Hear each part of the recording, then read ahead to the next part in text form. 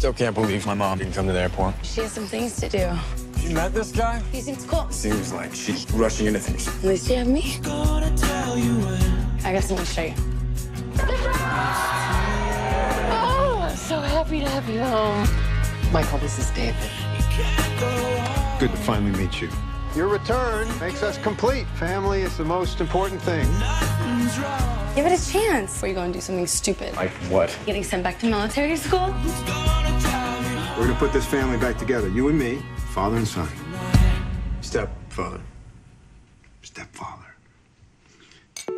What do you guys think of him? Do you like him? He's nice. Yeah, he takes us to the movies and stuff. Watch it. Your mom says you don't want to see me. No, Dad, I'm not the one who left. You're just a little freaked out that your mom's marrying a stranger. On TV, I saw this woman who drove off a bridge with her 3 kids. Maybe they disappointed her. Mrs. Cutter, how are you? Did you happen to see America's Most Wanted last night? What'd you want? She had seen the story about this killer, and the police sketches look just like you. Great, this will make me a hit with the neighbors.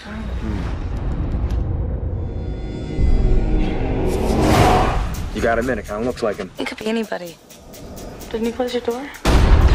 People might get the wrong idea about her. What do you suppose people think about you moving in with my mother? What's going on? The old woman across the street, she fell down her stairs and broke her neck.